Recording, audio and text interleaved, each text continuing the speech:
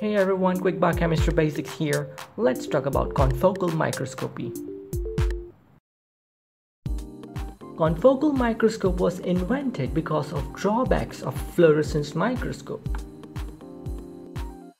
So, what are the drawbacks of fluorescence microscope? In fluorescence microscopy, it uses a high intensity UV light.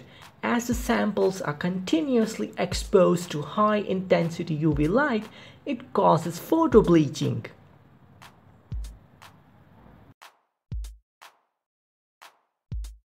As all the fluorescence molecules of sample above and below the focal plane gives fluorescence, the image obtained is blurred.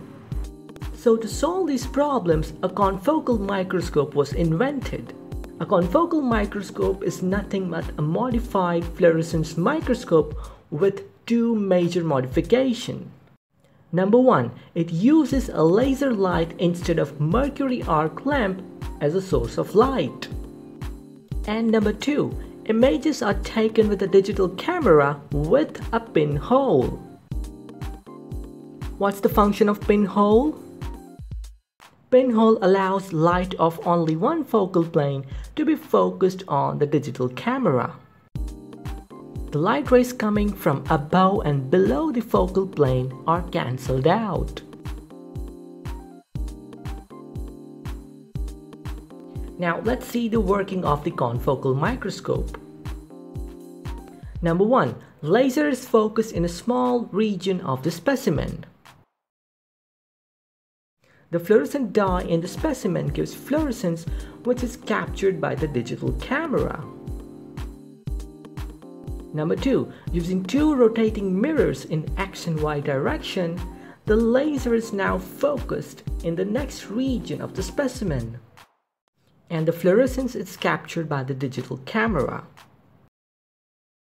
Number three, the laser scans the whole surface of specimen and images of each spot are captured.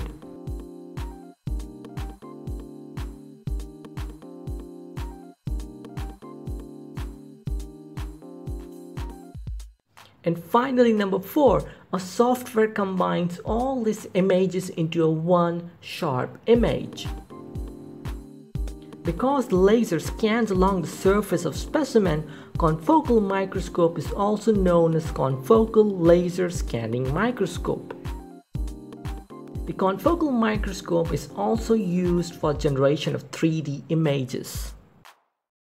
Because the pinhole allows the light from only one focal plane, the images of different focal plane can be taken and compiled into a 3D image using a software.